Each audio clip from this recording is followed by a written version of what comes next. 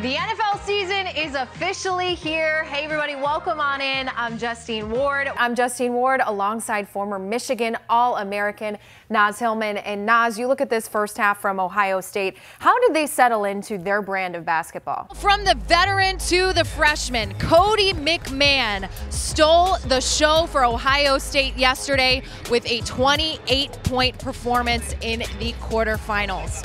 Hey there, everyone. Welcome on in to this Big Ten live game break from the Target Center. I'm Justine Ward alongside Autumn Johnson and Stephanie White. And ladies, as I mentioned, for all intents and purposes, we could be seeing a potential Final Four matchup. Coach, you had to grind this one out. What did you see from your defense in that last series? They made some plays. Caitlin, the Iowa Hawkeyes are going to the Final Four. How good does that sound? I mean, it's incredible. I really don't think it's really sunk in yet. Both of these teams like to play really, really fast. What could that look like as far as pace of play goes tonight? A track meet. Check in with Justine Ward. Justine?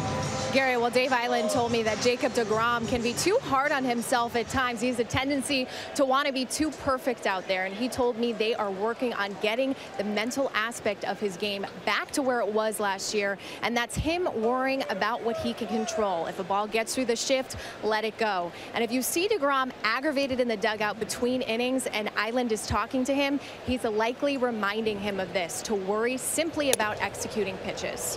Why now for this fight? You came out of retirement after 2 years. Yes. This had been talked about for a long time. Why was now the right time for you? And if any fight could bring me back, it had to be this fight.